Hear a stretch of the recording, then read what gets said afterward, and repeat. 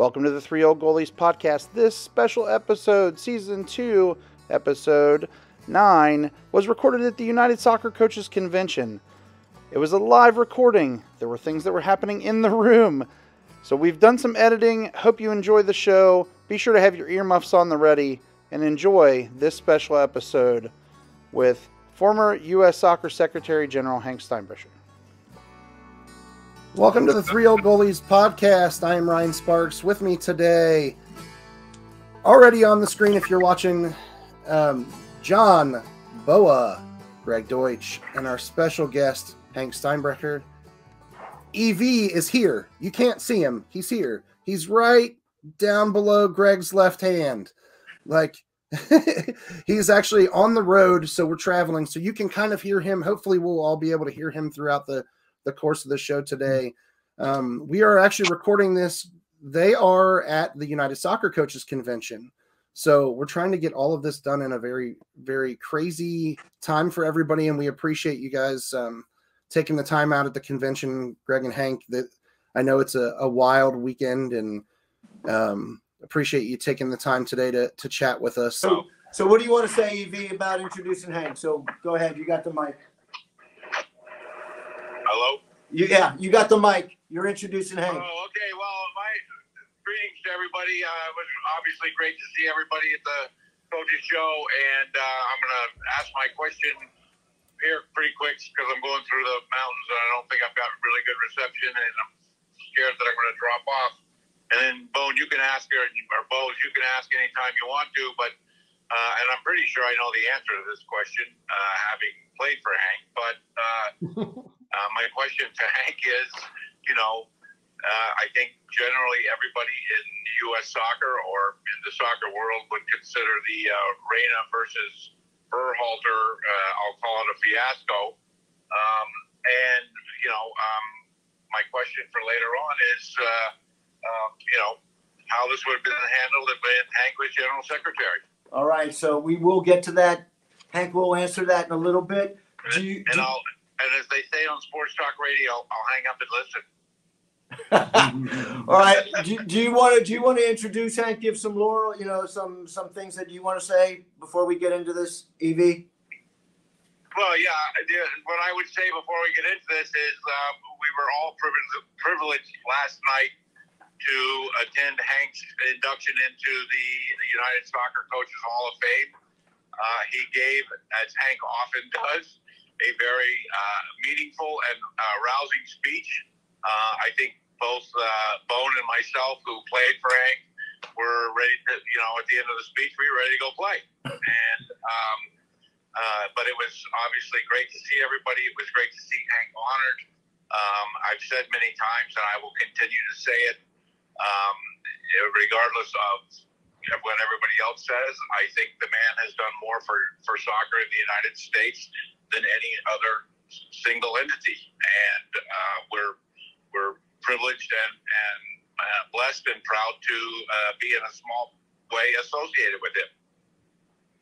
All right, thank you for that those little thoughts there. And what I want to say, EV, is that induction last night. This is not his first Hall of Fame, right, EV? Correct. Yeah, so let me just read some of this stuff because it's pretty mind-blowing. As we mentioned, he was inducted last night into the United Soccer Coaches Hall of Fame. But here's some of the other Hall of Fames, in case you guys don't know this. He's also a member of the New England Soccer Hall of Fame, the Eastern New York Soccer Hall of Fame, the North Carolina Soccer Hall of Fame, the West Virginia Soccer Association Hall of Fame, and the NAIA Hall of Fame. And he was recognized by the United Soccer Coaches with the Bill Jeffrey Long-Term Service Award in 1990 and the Honor Award in 2005.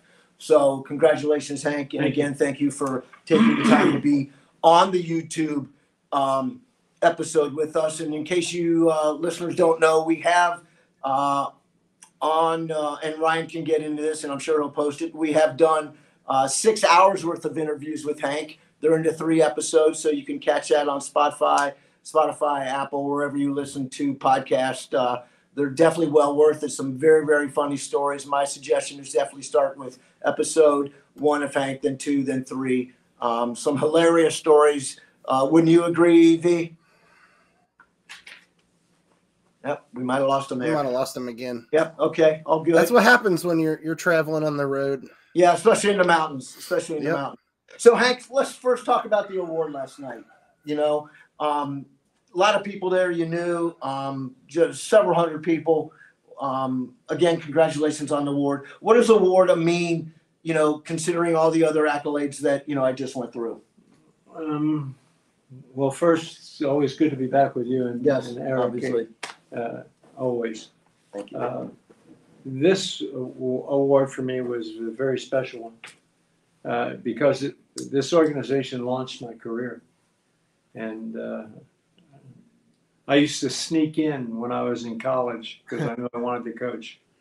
My coach would bring me up and I'd sneak in so I didn't have to pay any fees because I was dead broke as a student. I want to hop in right there because that's important. There is a foundation that was set up that you were one of the first people to give a donation to in order to help people be part of the organization. One of the first 5. Yes. Yeah. So people need to know that because I know a lot of coaches out there are not aware that the scholarship exists for the United Soccer Coaches Foundation. But it was the NSCAA at the time, right? The scholarship with my name is focused on allowing people who don't have any money, who want to coach, to be able to come to the convention and learn, which is what I did. I was a beneficiary of that. And I wanted to make sure that other people had that opportunity. So it's geared toward that young coaches who want to continue in their careers and can't afford to come and pay registration fees and flights and all of that. That money is set aside in a scholarship for those people. Yeah, I'm sorry to interrupt you, but I really wanted to make sure that people knew that that was a thing that existed. So I started coming in '69. That's so long ago, you'd think, at the Commodore Hotel in New York City. And I remember the first convention I went to, they had one booth of merchandise. It was Max Dawson Soccer Sports Supply on First Avenue in New York City. Great shoes. Actually, great shoes. They made a great bag as well. I mean, travel bag. And I knew Max because I'm a city boy. I was a city boy. So I knew Max as well, and I knew his son Herman really well. But they were the only ones there. And now you come today, and oh my gosh, the whole arena is full of people showing their merchandise. It's quite a remarkable growth. Yeah, and John Bo, you've been to these conventions, and you know the celebrity status that Hank attracts. And it was the same last night, by the way. So, you know, you think you can walk 10 yards, and you can, but it takes you like an hour. You know, if you remember those days, John. However, this is a true story, and it might have been in St. Louis or Cincinnati, but I remember walking up to him in like 97 or 96 or something and saying, Mr. Steinbrecher, I just want to introduce myself. I'm one of Eric Vaughter's goalkeepers. And he turned around and shook my hand. John, it's so nice to meet you. Thanks for saying hello. And then continued with, 48,000 people following him, asking him why their son wasn't playing up front. But always had time for a member of the family. Yeah. True story. Yeah. So, I told Ryan I would mention this. So obviously I got the tradition of the hat keep going, wearing that, even though I've worn it before. But a little ode to Hank. I don't know if you can zoom in on Ryan. So it's a Peter Max tie from 1994, okay, when Peter Max did the poster, and a little dedication to our friend Hank because of it. So no college stuff tonight or this morning, so just straightforward. So as we go on. So Hank, do you want to add anything else to, the award last night? To me, it was very special. And as I said, this organization launched my career. I think that I was one of the very few people that made a jump from the Coaches Association into the management of the federation. So I was very happy to be involved with both national organizations in this country. Yeah. Yeah. And John, you know, Evie mentioned, you know, and I agree that Hank's been one of the most influential and instrumental people in U.S. soccer. And, you know, and I was very careful on how I worded it because Hank is so humble and gracious on when we talk about this, because he's always talking about there was other people involved and partners involved. So do you want to add anything to that, Hank? Yeah, you know, people have said many, many really, really nice things, but the period of time that I was with U.S. Soccer was a period of time of incredible growth.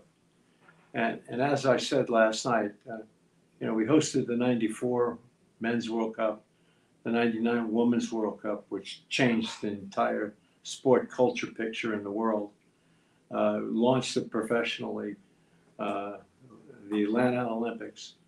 So a lot of things were done in that decade. But as I said last night, truly, truly in my heart, I don't take credit for any of that, Bones.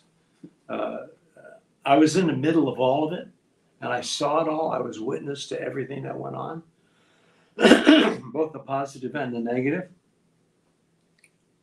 But I can tell you, having been across this country, every state, almost every little town in every state, visiting soccer people, that there's this great mosaic of soccer in our country. Mm-hmm. And only when you get to the 30,000 foot level and you look down, you can see this beautiful, beautiful mosaic of all colors and all types of people, all pulling together to grow the game in the country. Millions of people were the ones who were responsible. Soccer Americans are responsible for the success. Mm-hmm. I simply sat on top of the organization, but I'm wise enough to know that it wasn't my efforts, that it was the efforts of that beautiful Mandela that I see as the soccer in this country. Wow. Sat on top. Did you hear that, John? Sat on top of it. I say that's just leadership, right, John? Yeah, that's exactly our point.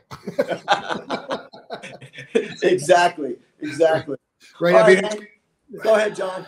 No, I was just going to say again, you know, one of my favorite things about leadership is I've always tell this to people.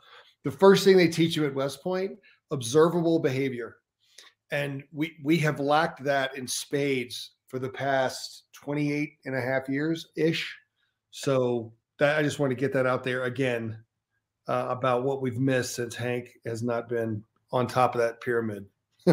Okay, well said. Ryan, do you want to add anything on that? Thank you.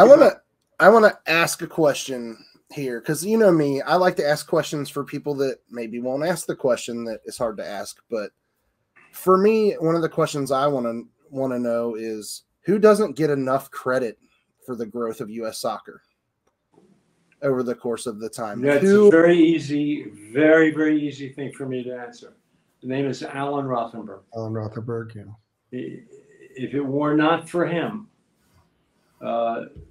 what you're seeing today would not be possible. He was the commissioner of soccer in the '84 Olympic Games. Mm-hmm. And I'll tell everyone here that success of soccer in the United States was not built on '94, it was built in '84. Mm-hmm. The Olympic Games that we hosted, because FIFA saw for the first time that this was a great potential market. Mm-hmm. And those of us who were involved with that were really juiced because of it. But Alan Rothenberg sat on top of that. He was the commissioner of soccer for the Olympic Organizing Committee. He and Sunil. Sunil has every aspect of the game. Sunil has been involved in. I don't believe that they get enough credit for it. All right. And I'll also add Dan Flynn. 20 years that he sat in that chair, and I know how difficult that chair is to sit in. 20 years, and he was a man of incredible honor and integrity. So I've mentioned those people. Any other question you want to add right now, Ryan? No, I just want to hear some more stories. All right, fair enough. All right, let's jump into that. Good segue into that. Thank you. So, Hank got to meet Pele a few times, and he's got some wonderful stories that he wants to share with us. So, first, Hank, tell us, what your reaction to his death was, and what did he mean to you, and what you think he means to the world of the sport of soccer. I was pleasantly surprised at the depth of my feeling when I learned of his passing. I mean, we expected it. He's been sick for quite some time. Right. Yeah. But the effect it had on me was pretty strong. Okay. I've met him, as you know, many times. And each time I left thinking, I've been in the shadow of a giant, even though he's like 5'4" or 5'6" or whatever. I was in the shadow of a giant. One of the most genuinely kind, and I have no idea what that is. It's the beginning of Madame Butterfly.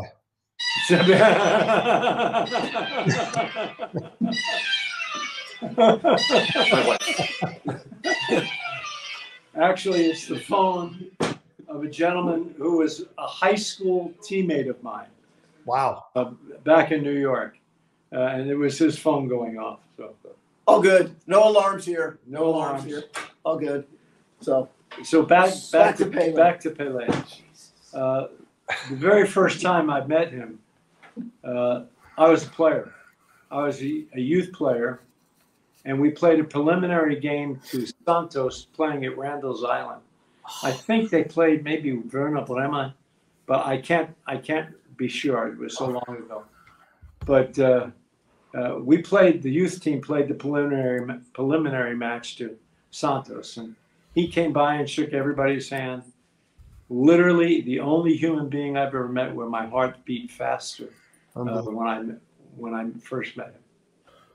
So juxtapose that to now it's the '94 World Cup, and FIFA and Pele are having a big battle because Pele called Havelange's son-in-law Teixeira crook.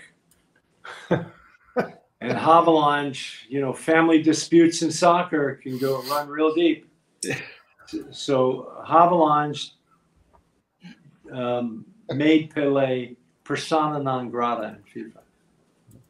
And we wanted to use Pele as a marketing board, marketing tool for the World Cup year. He was a hero in the United States. So Alan Rothenberg and I met privately with Dr. Havelange before the draw in Las Vegas. And we implored him, please, lift this ban on Pele. The Americans love Pele.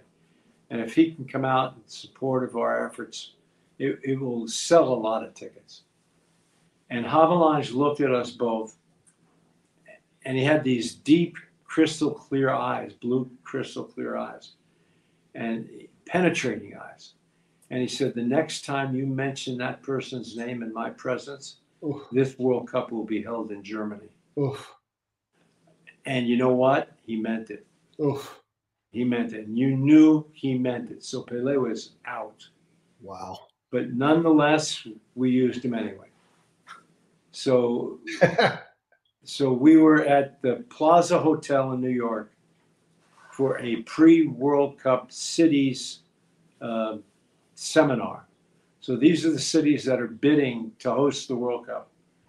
And the person representing Dallas, leading that delegation, was Tom Landry, the very famous American football coach. Wow. With his very recognizable hat. Of the Dallas Cowboys. Dallas Cowboys, excuse me. And Alan and I and Pele and Landry were walking across. If you've been familiar with the Plaza Hotel, it's right across from Central Park.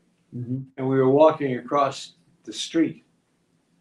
And all of a sudden, a taxi cab pulls up, screeches on his brakes, flings open the cab door, runs over to Pele to hug him and pat him on the back and get an autograph. Within 5 minutes, there had to be 50 cabs that had stopped. And now the crowd is building and building and building and building. And the police had to come and scoot everybody away and give tickets to the cabbies. And Tom Landry's standing over there, and no one's paying one bit of attention. In New York? In New York City. Not one bit of attention.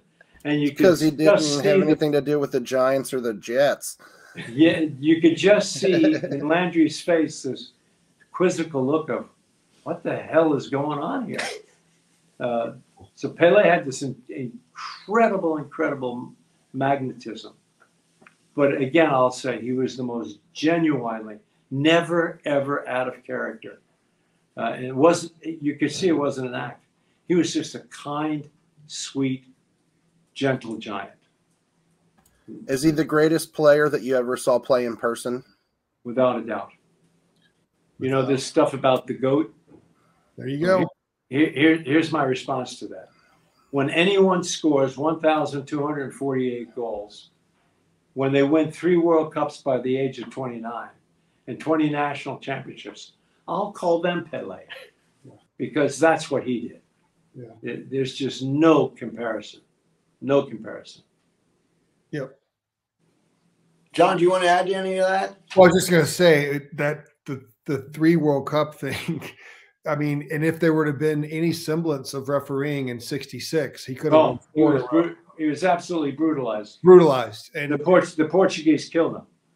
Yeah. Yeah. I couldn't remember what we said last time, if it was Portugal or Argentina. And it was really ugly.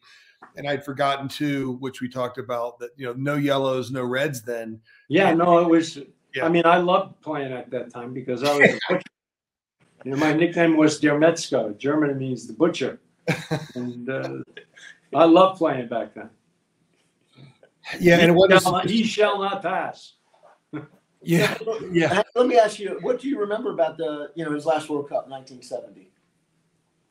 1970 World Cup. Yeah, what comes to mind? You know, obviously, the Italian, Italy. Well, Brazil, quickly close my eyes, I see Pele take the ball off the chest, put it down, and pass it to Carlos Alberto.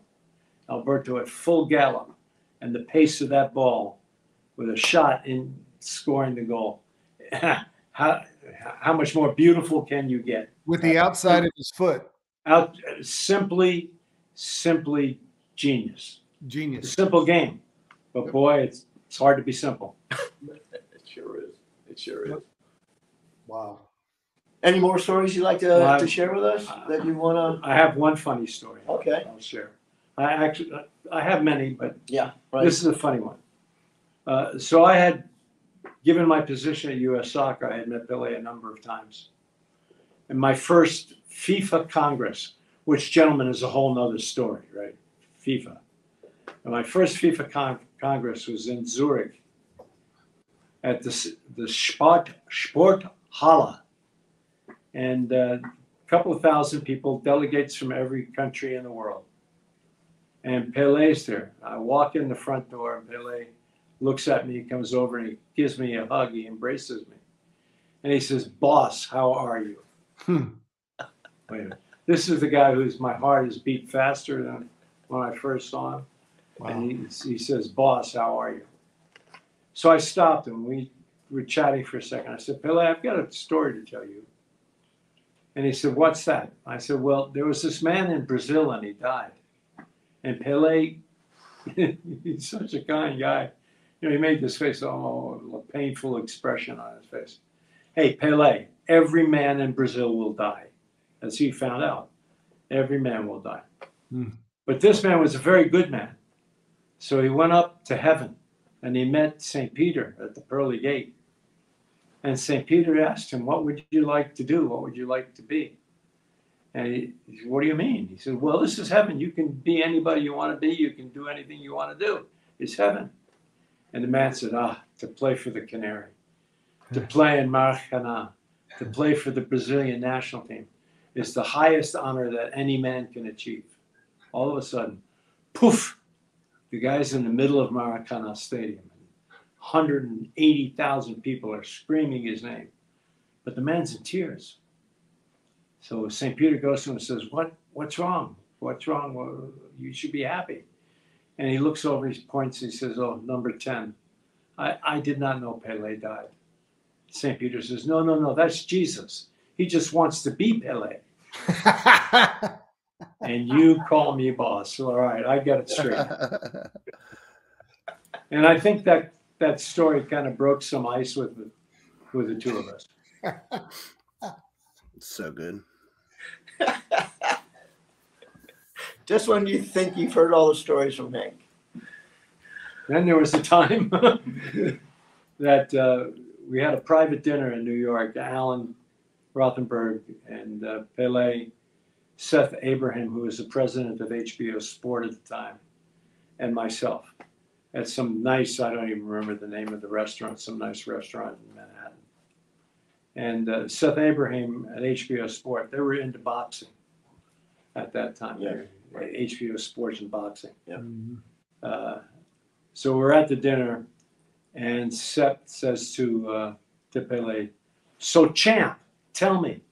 And I said, whoa. That's a boxing term, champ. He's the king. So champ, tell me, what were your most memorable moments in sport? And he said, well, I have two actually that stay with me. One is that because my team, Santos, were playing a game in Africa, and when our plane landed in the country, there was a war going on. And when the plane landed, they had a ceasefire. They stopped the bullets. Mm-hmm. And then we played the game. As we left, as soon as the plane left, they began to fight again. The war began again. It was a ceasefire. Mm-hmm. Well, it wasn't because Santos's plane was there. It was because Pele's plane was there. Yep. And it was the Biafran War in Nigeria. Oof. And they had a ceasefire because of the presence of this man. Second was that they were playing a game in Bogota, Colombia. And before halftime, there was a fisticuff, there was a fight. And Pele went to break it up. But the referee thought that Pele was fighting, so he gave Pele a red card. Oh my God, Pele's hardly ever red card. So he's down in the locker room. He's about ready to get in the shower, and 5 policemen come down. And they say to him, Pele, you have to come back on the field. No, you don't understand. The referee, he gave me a red card. I can't play anymore. And the policeman said, we just gave the referee a red card. Oh, man. There's as the resident historian, I've got to build on that ceasefire story. There's a wonderful book by Simon Kuiper called Football Against the Enemy. And he spends a lot of time talking about that one incident and how certain things and certain people transcend sport. And other than Muhammad Ali, I can't think of another global icon. Michael Jordan. Yeah, I think we said that last week, that until Mike, it was Muhammad Ali and yeah, those two. Yeah, and our friend Pele. So go ahead.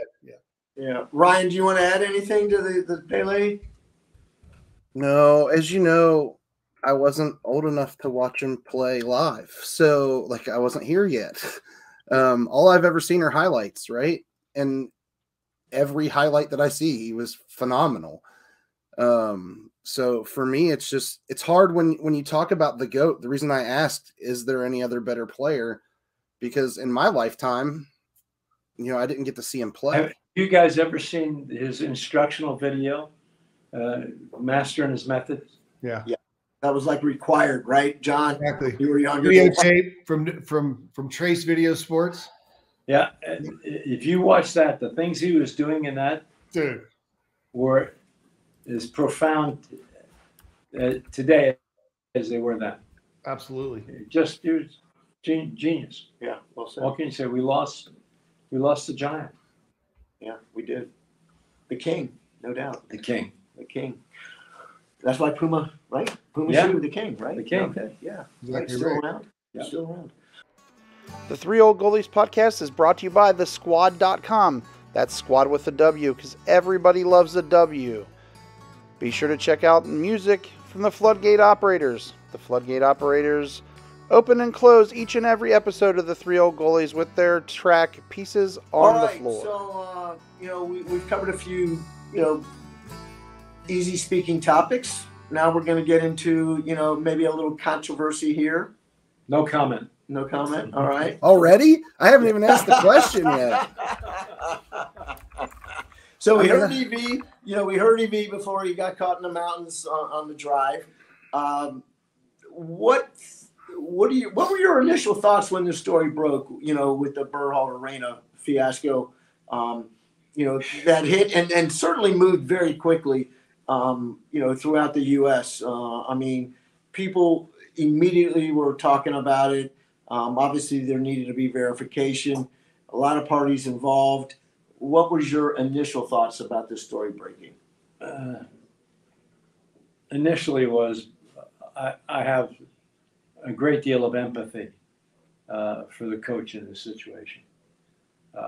Family disputes are very, very difficult, and they are profound, and they run very, very deep. So I had initially a sense of remorse for and empathy for the coach. But the more global picture of soccer in America, and what does it mean? It appears to me that we can take a step forward and we take 2 steps backward. Yep. Almost every time we have this advancement in the public eye, we seem to shoot ourselves in our own feet. Yep. And go backwards a bit. It's been a very, very tough year for U.S. soccer to begin with. And this was particularly difficult. Now, if you're in sport and you're in the World Cup, these things magnify themselves because it's a month-long tournament of attrition. And the white light of the media is on you all the time, so things get magnified. Right. And it can easily spin out of control. I just think that this past month, the whole nation was praying for a football player number 3 of the Buffalo Bills. Pray for 3. So we have that. And we have mom and dad acting badly because their son's not getting any playing time. What story captures the American spirit? Well, we shot ourselves in the foot again. Bingo. So Hank, you said you initially, your comments were initially this, initially that. So now that you've had time to digest it, okay, maybe expand on some of the thoughts now. How do you handle it? That's the question. The leadership, right? Leader. How do you handle it? I would have hoped that someone at the Federation, above Ernie Stewart's level, right, would have been able to intervene. Yes. And say, wait a minute, we're talking about an incident that happened 31 years ago. There's no police report on it. They took it to their families. They took it to their coaches. They went through counseling. 25 years, 4 kids. Does this really rise to the level where we have to have a full-blown investigation? Right. Or is it just one family being very angry because their son was not getting enough playing time? So do you feel was it just a knee-jerk reaction because of all the things this past year that U.S. soccer has had to deal with? This is an interesting topic because when you work at the Federation, you are the government. And Americans don't like government to begin with. And what happens generally after a period of time, you get a bunker mentality. Absolutely. Because everybody's throwing bombs at you. Right. No matter how good you are, the bombs are coming across at you every day, and you become kind of shell shocked, kind of paranoid on, kind of reaction, and that may have been the case here because, the Federation has been under a great deal of pressure throughout the year. But I had wished that somebody at a higher level intervened early. But then again, we didn't have a general secretary at the time, right? Right. We're in this period of transition. Right. Makes it even more difficult. Right. So John, what would you like to add to this? I know you got some questions that you want to add. Well, he said the exact word that you never want to hear about a leader. They went into reactive mode. And if there would have been a solid plan, physical, mental, John Wooden-esque, this is how we do things here, then someone would have taken them into the room and said, okay, fellas, we are in the World Cup. Okay. We know we have issues, but we got to put this down. And then Claude, you and your wife, we can talk about this when we get back to Chicago. But right now we have to beat Holland. But nobody's going to do that. If Ernie and my man McBride are sitting there talking to Claude behind the manager's back. You can't. This isn't a democracy. Somebody's got to be in charge. My concern is that what message does it send when you don't do anything? When you do nothing. What message does that send across the board? Yeah. My concern now would be, all right, I'm the general secretary. I have to go out and find a coach. All right, Greg's contract's over. Do we renew it? What is my recommendation to the president, who then brings that to the board for ratification? But listen, generally speaking, the general secretary, his recommendation is usually generally followed. Sure. Right? Well, who else wants this job at this point? Let's say we're going to go out and we want to get Martinez, who coached Belgium, a class act, a wonderful human being, a strong disciplinarian. He built the Belgian program. So he's out of work. Maybe we go interview him. Well, if I'm Martinez right now, I'm sitting back and say, wait a minute. Right. You mean a mother of a parent of a player on the national team can get me fired? Yeah. I don't think I want that job. Yeah, it makes it really hard to promote the position to somebody, right? Like, who wants to deal with that? In the long run, that's going to be a real difficulty. That's going to be a difficulty. So then you have to say the operative decision here on the coach is who can take us to the next level? Who's the best American coach we have? And I could make you an argument that Berhalter is the best American coach that we have available. Sure. I can make that argument. Mm-hmm. But can he take us to the next level? We're playing at home, for God's sake. Yep. It's 2026. We don't want to shoot ourselves again in the foot. So who do we get in? And it makes the equation that much more difficult. Does an American coach want to take that job over? Does Peter Vermes want to be apt to say, well, he said something to me 30 years ago that I thought was mentally abusive, and he emotionally berated me. Mm-hmm. You need to fire him. Well, no one's going to step up into that plate. Well said. John, do you want to add anything else to some of those comments? No. I just, there's a real, there's going to be a void of a competitive edge here. Now I'm talking about between the lines stuff here. I know that U.S. Soccer Federation doesn't want to talk about the product on the field, clearly, but it's going to be 6 years before we play a game in anger. I mean, they have this gap, 3.5 years for the World Cup. Then we're going to have to turn it up a notch. And we got guys coming in from Leeds and Werder Bremen and Barcelona, and we got to put them all together. I think the Bora type mentality, or I don't know Vermes that well at all. I don't know what he's like as a trainer. But again, in this country, you're like, who's going to coach? Who's going to coach? You're managing the Bulls here. I mean, you're basically figuring out patterns and how to get your best player of the football.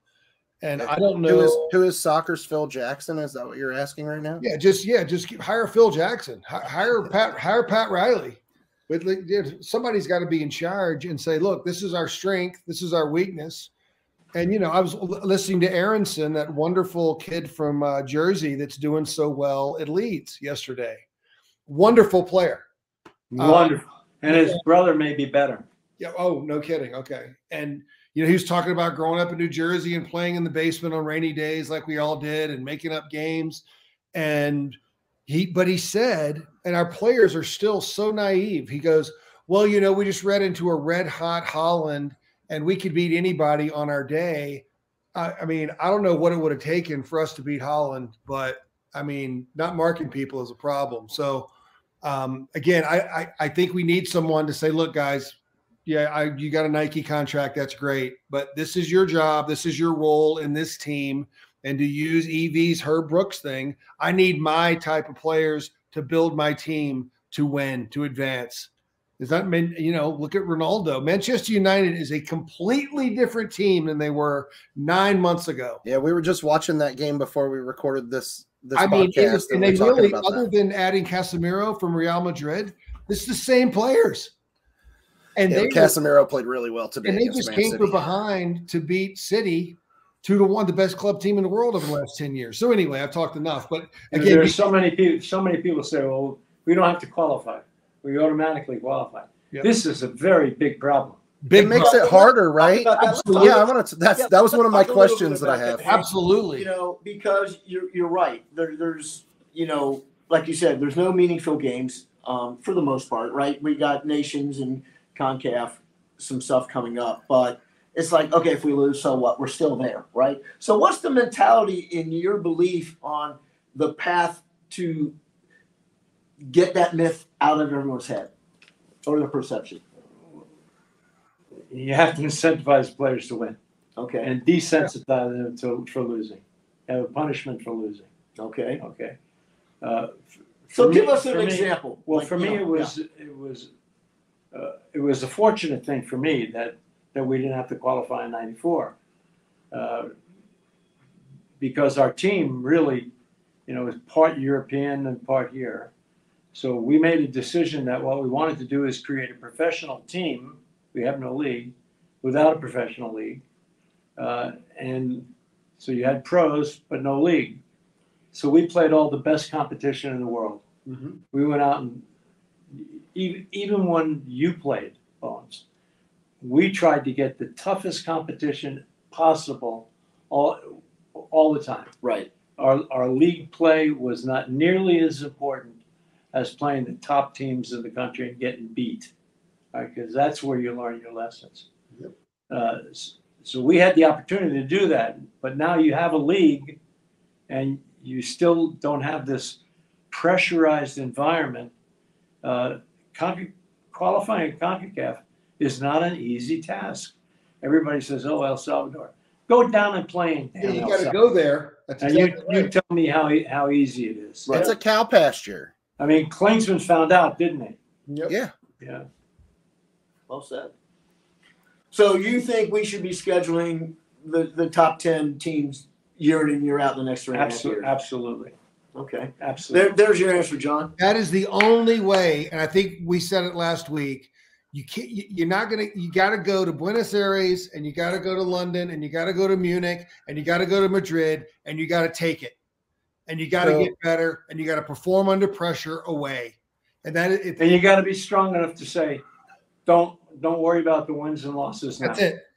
Yeah. It's about getting better. I mean, how did wins and losses suit us when we got over to Qatar, for God's sake? We tell my U10 girls team, you either win or you learn. Like, that's what I tell them. Yeah. Like, we go and we play teams that are 1 or 2 divisions higher than us. We've moved them up to try to help improve their game, right? This is what U.S. Soccer, the men's national team, really needs to look at. We're ranked 13th in the world. We should be playing... Right, artificial. Right, but we should be playing all of those teams above us. No question. All of them. No question. But there's also opportunity in that from a marketing perspective. So you really have to get in and work that schedule, because you can make a lot of money playing those games. Yeah. Right. And oh, by the way, we now have contracts with television where it demands are playing X numbers of games against X numbers of level of competition. Right. Right. So I have a question from a listener to the podcast that might actually fit in this spot right here. So I'm going to throw this one in. And you can, no comment is a fair answer to this if you don't want to answer it. Does MLS and bringing in a number of players from MLS actually hurt the U.S. men's national team when it comes to building the roster? And before he answers that, Ryan, let's, because you and I have talked about this, share with our listeners and viewers, currently, where's MLS in the rank compared to EPL, La Liga, Bundesliga? All right. Because I think some people will be a little shocked. I know I was when you and I discussed it. So I don't want to share the result. I'll let you take that topic. By what metric? So it's very, very convoluted metric. Okay. It's crazy. So there's like 3 different websites that basically have compiled all this information, like who are the best teams, who are the worst teams in each league, where do the teams fall in with certain statistics. It's hard to really understand. But according to these 3 different websites, they've compiled all this stuff. They put it out. It's on globalfootballrankings.com. So if anybody wants to go out there and view it, they can check that out. I'm sure John's looking right now. But it ranks Major League Soccer at 15th amongst the leagues in the world. It says Philadelphia Union is the best team, and it says DC United is the worst team in that mix. I find that hard to disagree with that top to bottom as far as roster goes. Yeah, fair enough. But share some of the leagues that, again, the Premier League's number 1. Find very surprising. Yeah, the Premier League's number 1, which I don't know anybody that can really argue that against that. The Bundesliga is number 2. Spanish Primera Division is number 3. Serie A is number 4. French Liga 1 is number 5. No, this is where I have a problem. You get those leagues, France, some of the other leagues that are mentioned, 2 teams. You look at Argentina. Who are the 2 teams? There are 2 teams. River Plate and Boca play in that league. Yep. Right. All right. It's not top to bottom kind of competition that we have in this country. So some of this, Brazil, how many teams constantly play for the playoffs in Brazil? Yep. 2 to 3 teams. Yep. Yeah, and Brazil's ranked 8th, just for reference. France, how many teams in France? I can be honest. I know like a couple. Right now, I don't watch the French league because I feel like PSG is just the Bulls. So all due fairness to these people who spent a lot of time crunching these numbers, it's bullshit. No, that's cool. It doesn't matter. What matters is on the pitch and playing. That's what matters. But Hank, I think you'll be stunned. Continue on with some of these rankings so Hank can sort of get the full picture here. Yeah, it does get very interesting. So the Dutch league is 6, Portuguese Liga is 7, Brazil is 8, like I mentioned. Mexican Primera Division's 9. Here's the one that got Greg's attention. The Russian Premier Liga is 10. It's garbage. Like Hank's not even reacting. He's like, Hank's not even reacting. I rest my case. Right. No. I understand. But I continue to look at these things in, I don't want to say the average fan, but like there are fans of American soccer that are MLS fans, right? Or like a lot of people give me a hard time because I don't know a lot of the leagues overseas as well, because I watch a lot of USL soccer. I spend a lot of my time watching the USL because I like the competition in that league. It's not necessarily like the top 2 or 3 teams. Like in Lou City, as much as I don't like them because they were a rival for FC Cincinnati for a long time, like they consistently are competitive. Right. But there are other teams that have challenged them, and it's fun to watch just the competition in the league. Yeah. Yeah, so now, go back to the rankings, Ryan, on 11, 12, 13, 14. 11 is the English League Championship. Belgian Jupiler League is 12. Again, in Belgium, there's 2 teams. Again, Austria, 1 team. Yeah, right. Australian, and then Turkish Super League is 14. Hold it. Ryan, did you say Australian or Austria? Austria. Right? Throw another shrimp on the Barbie, mate. Yeah. Yeah. So, all right, so you had some other so now it's good press, and it's good for the public because you're going to debate that. In my opinion, though, it's bullshit. Okay. All right. Next question, Ryan. all right. All right. So everyone I ever talked to and have heard about that's talked about you, Hank, has always said how great of a leader you were and are. What's the one characteristic that you think the current leadership is lacking at the federation level that they really need to fix in the short term? And this could decisiveness. Okay. He didn't hesitate on that one, did he? No, and I didn't expect him to. Decisive. Yeah.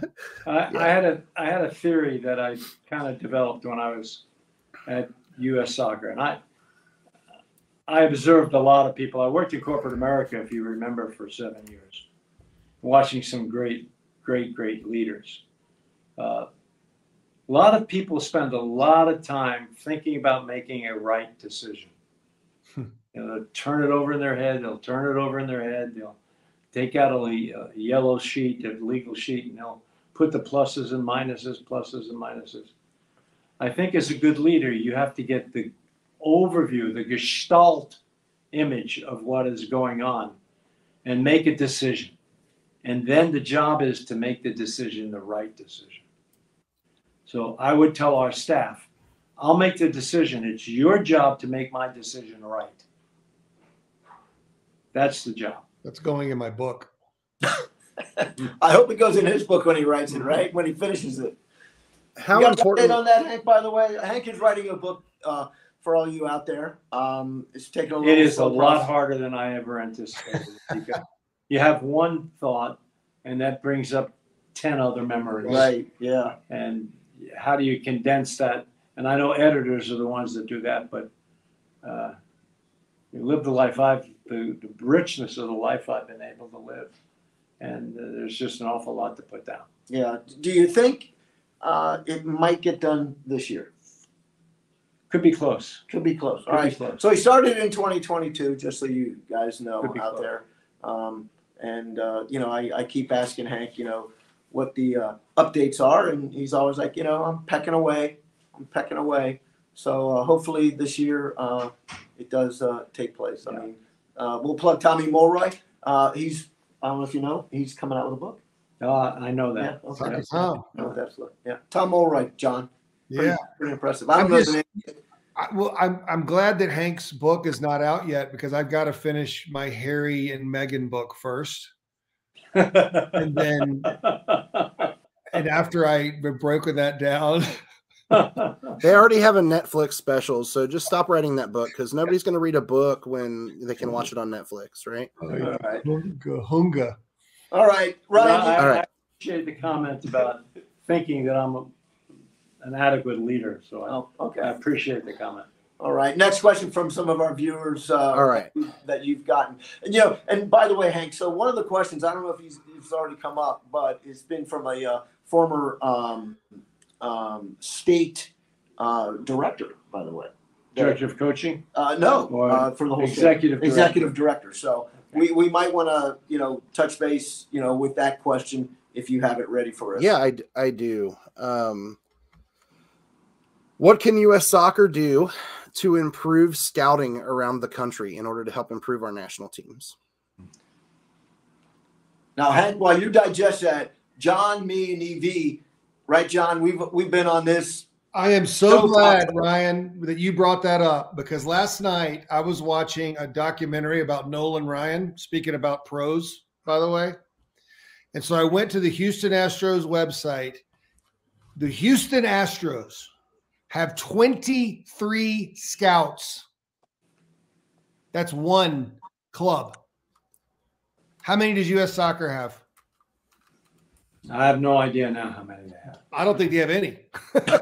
No, they have scouts. They have scouts. Well, let me. My point is, let me go back. Okay. And let's talk. Scouting is a structural issue as well. Absolutely. Okay. The Federation, for the longest periods of time, had to be involved with player development, scouting, etc. We had no pro league. Right. Okay. Now the pro league is 28 years, and they have begun to turn the corner of the economic incentive of identifying players at a young age, training them well, signing them to contracts, and reselling them. This is the business of sport, the business of soccer internationally. We, on the other hand, because we had no pro league, had to develop this artificial system to develop our players.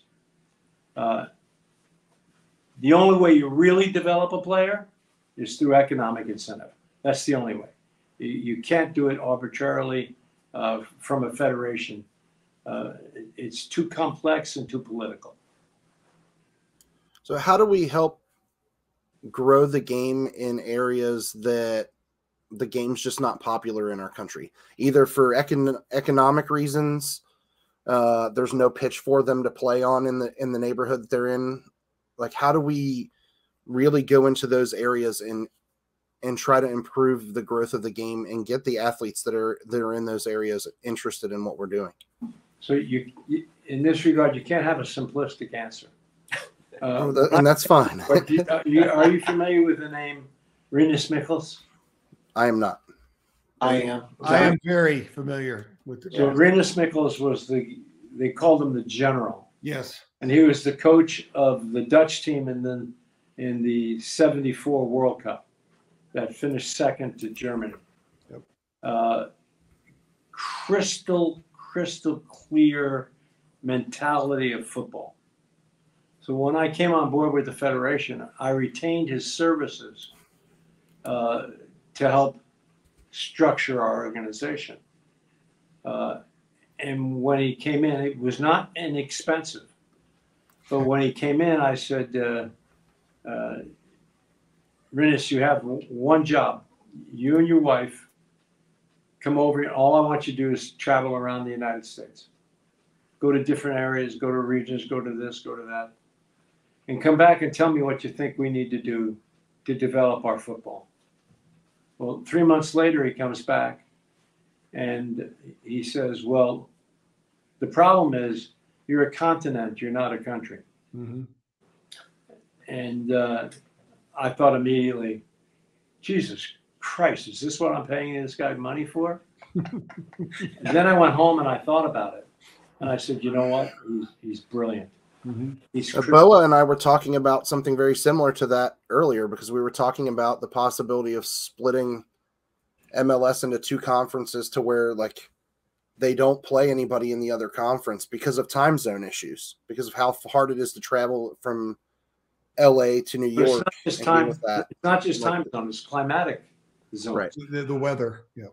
So the style of play in LA is very different than the style of play in Maine. Right. All right. Very different than the style of play in Miami to Chicago, to Seattle, to Dallas. All of these places have different styles of play predicated upon their geography and the climatic conditions on how to play. So the difficulty here is, how do you get all of those people, all of those players, into the same mentality, the same training? I refer to it as vertical integration. So what our national team coach should do is set the stylistic approach to the game that best suits our players, and then bring that to every single state association across the country. And then you have to say, well, it's not just state associations that are running players. It's the NCAA. It's the colleges. So it's a really, really complex question. complex question. Do you think it's gotten better, Hank, as far as the scouting? It has. I mean, where does the Aronson brothers come from? Look at the kids that are now playing. We say have rich talent. Well, we do have rich talent, but they're identified somehow.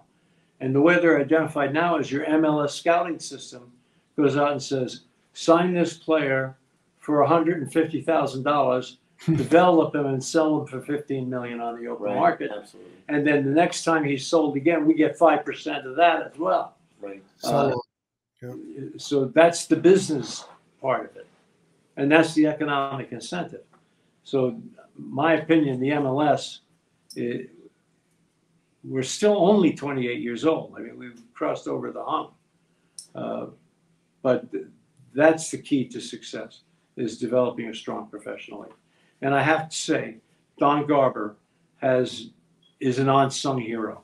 He's still there. He's done an unbelievable job with the MLS. And I knew Don from my days at Gatorade because he worked at the NFL. And he was our liaison between Gatorade and the NFL. So I knew him for a long time before this. He's done a marvelous, spectacular job. All right, Ryan, any more questions that the listeners have asked you to ask Hank? No? We can't hear you.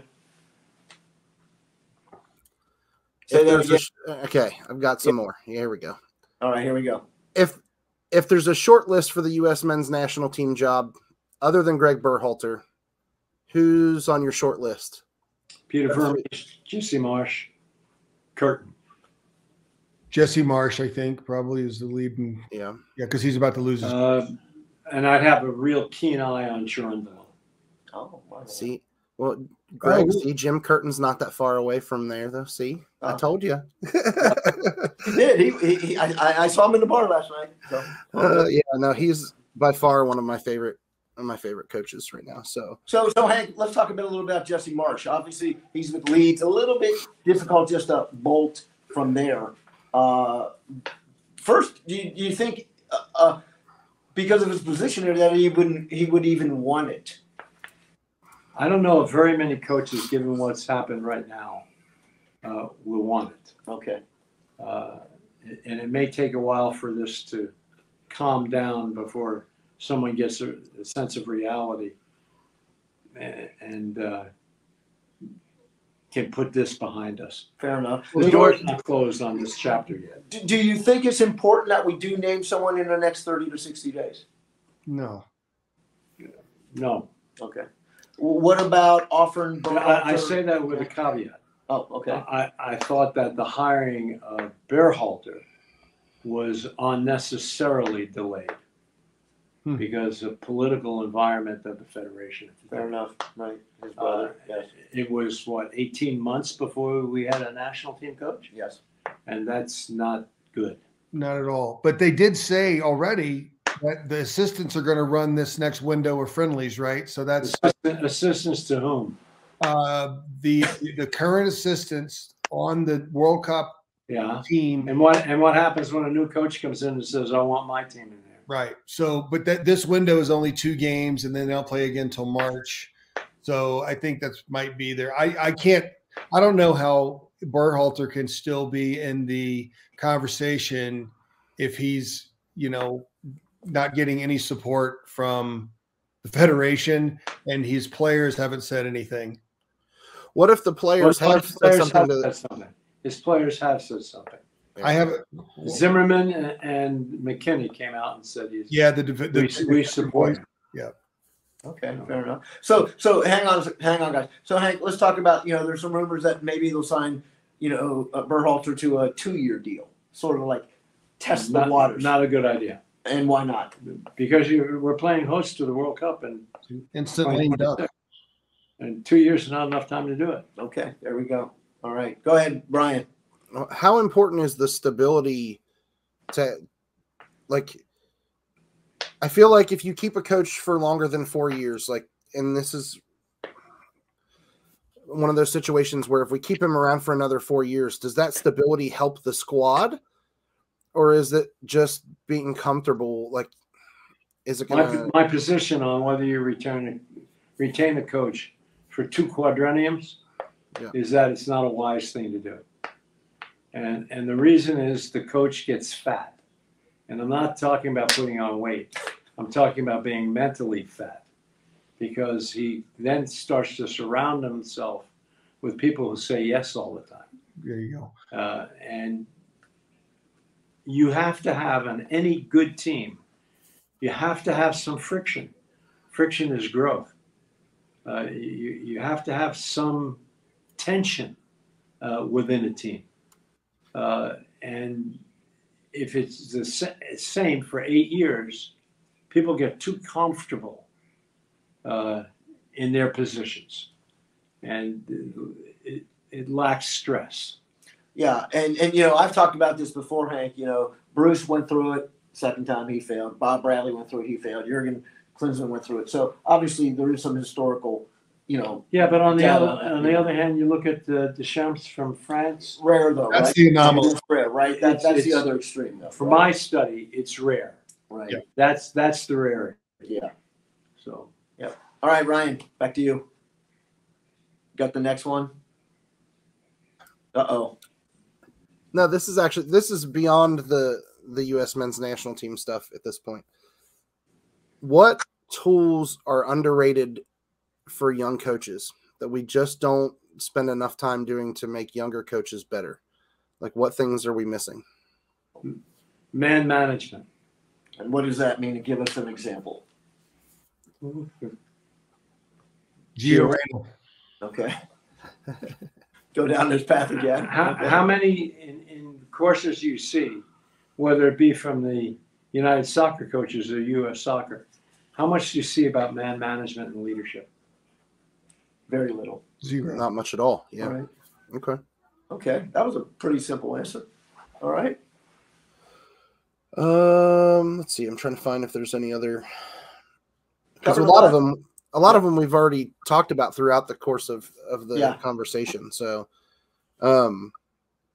one that is really interesting to me that somebody brought to my attention, and I do want to ask and just to hear your thoughts.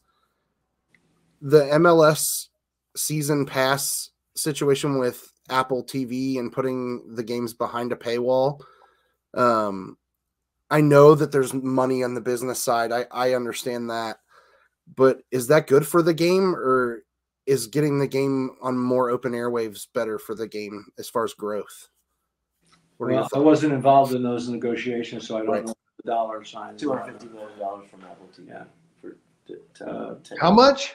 $250 million. $250 million for a 10-year deal. Oh, 10 years. Okay.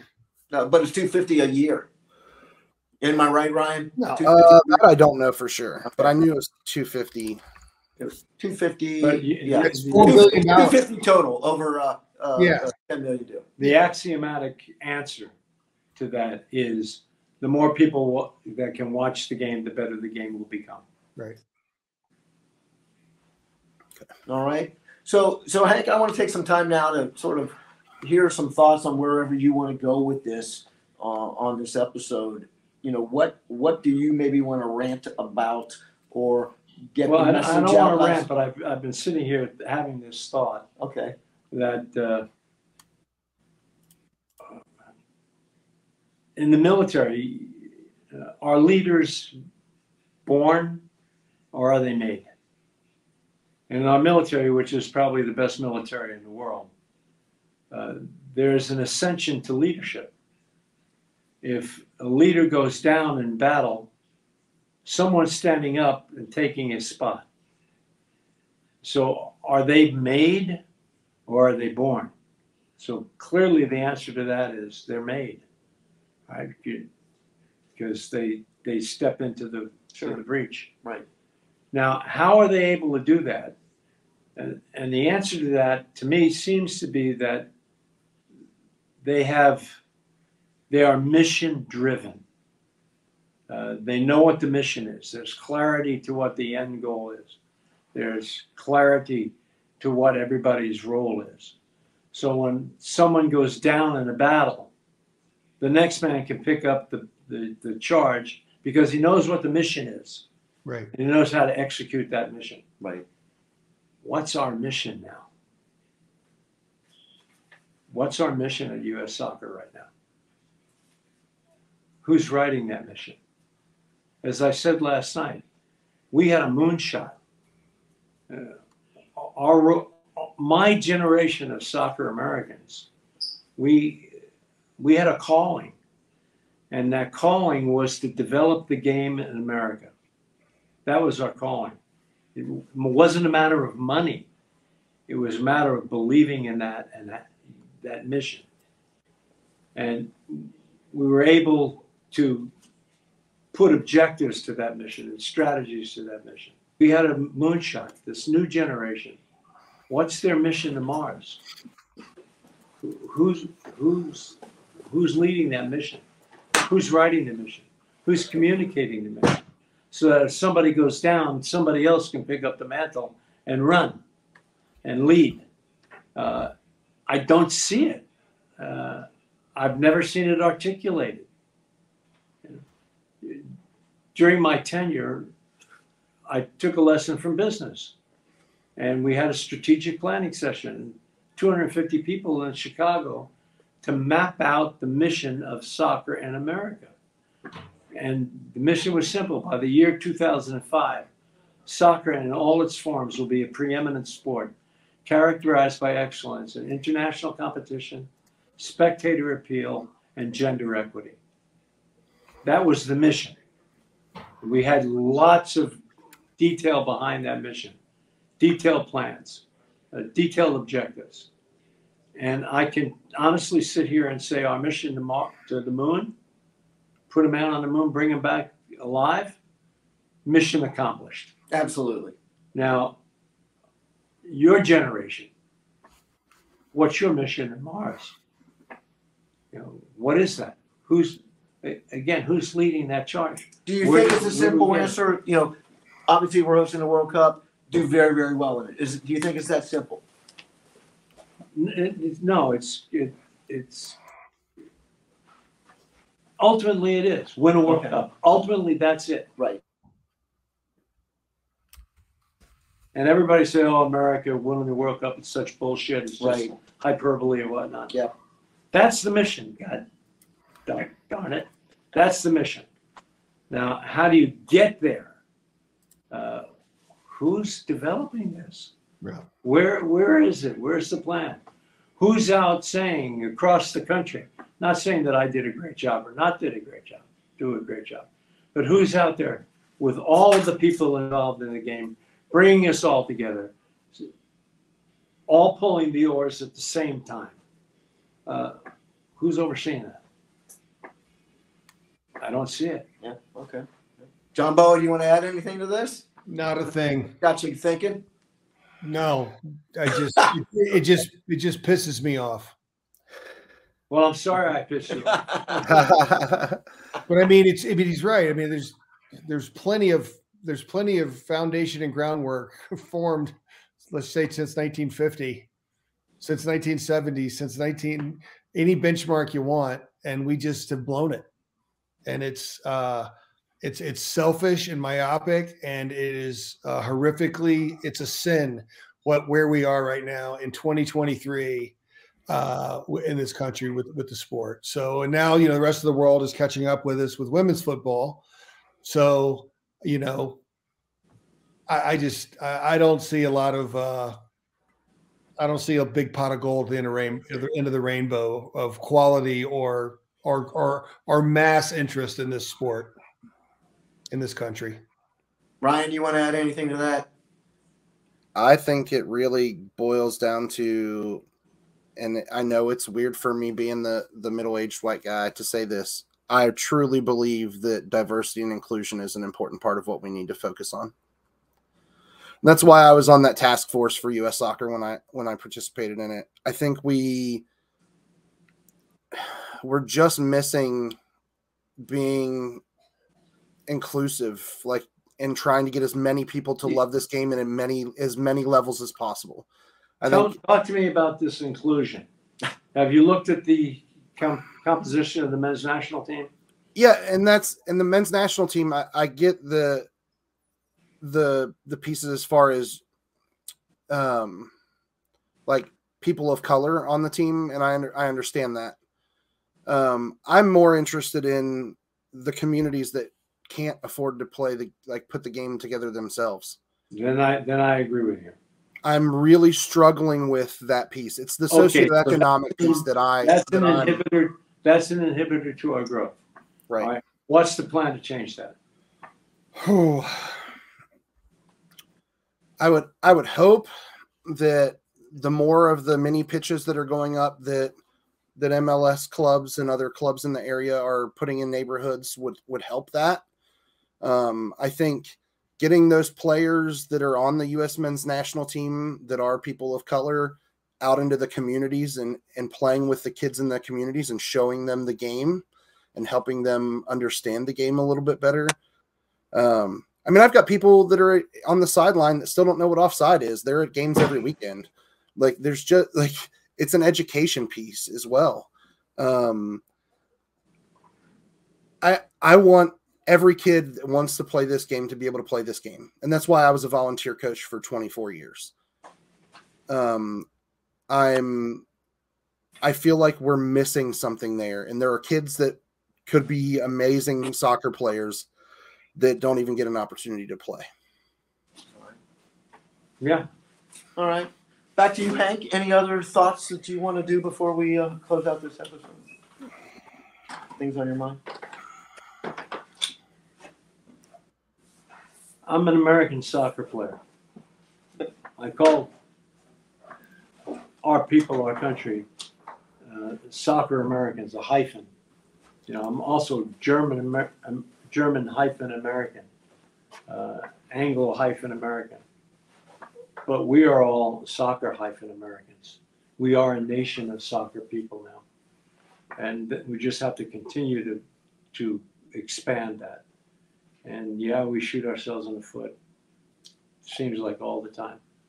But I'm still exceedingly proud of our country and our way of life. And the more soccer grows, it already represents the colors of our country. Okay? It represents every nationality that our country represents. It is going to be the face of American sport. It will happen naturally. So I think the future is going to be very bright. Also, I may add that I think soccer Americans are some of the most patriotic people I know. And why is that? It's because we all are immigrants. And the majority of people that were founding fathers of the game here know what it was like back in their country compared to our country. And they become exceedingly patriotic. And grateful. And grateful. And it's a strength of our soccer American nation. Wow. Whew. Pretty good ending there, I think, right, Ryan? Yeah. John? I always learn something. That's why we do this, though, right? Like, that's the hope is that everybody that's listening and watching the show comes out learning something new each time we do one of these shows. And Hank, I want to thank you for taking your time. I know it's a busy weekend, and congratulations again on another Hall of Fame induction. But thanks very much for sharing your time with us today. Well, you need to know I would do anything for my boys, our boys, our team. And Eric and Bones are certainly part of that, and I'd do anything for them. Big time. So any of you have to do is ask, and I'll do my best to get it done. John, any conclusions here? I'm not following Hank Steinbrecher. Are you out of your mind? Yep. My best to you, Hank, and thanks for everything you do. And boys, I'll see you next time. All right, super. Hey, be well. Yes, sir. All right, keep ticking.